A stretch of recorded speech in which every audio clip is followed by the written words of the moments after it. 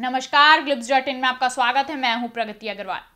पिछले दिनों प्रधानमंत्री नरेंद्र मोदी द्वारा एक टीवी चैनल को दिए गए इंटरव्यू में बेरोजगारी के सवाल पर प्रधानमंत्री ने जवाब दिया था कि अगर कोई पकोड़े बेचता है और शाम को 200 रुपए कमा के घर जाता है तो वह बेरोजगार नहीं है। उसका विरोध अब बेरोजगारों में उठने लगा है।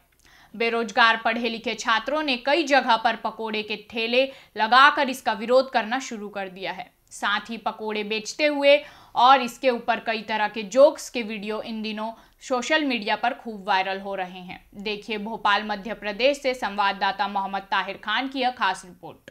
एक मामला मध्य प्रदेश के होशंगाबाद जिले में आने वाले पिपरिया में देखने को मिला, जहां पिछड़ा वर्ग संगठन के प्रदेश अध्यक्ष नितिन पटेल के नेतृत्व में शिक्षित बेरोजगार छात्रों के साथ मिलकर पीजी कॉलेज पिपरिया के सामने पकोड़े की दुकान लगाकर मोदी और भाजपा सरकार का विरोध किया गया। होशंगाबाद के पिपरिया में बेरोजगार छात्रों ने विरोध करते हुए कहा कि पहले वोटों की खातिर बेरोजगारों से प्रतिवर्ष 1 करोड़ लोगों को रोजगार देने का वादा किया। अब मोदी जी शिक्षित बेरोजगारों को पकोड़े बेचने की सलाह दे रहे हैं।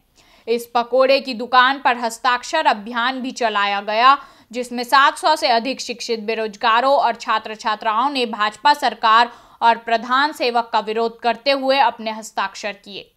बेरोजगारों ने सरकार से नौकरी की मांग की है और कहा है कि अगर पकोड़े बेचने की सलाह मोदी जी दे रहे हैं तो स्कूल कॉलेज क्यों खोल रहे हैं, क्यों लोगों के शिक्षा पर लाखों रुपए खर्च करवा रहे हैं।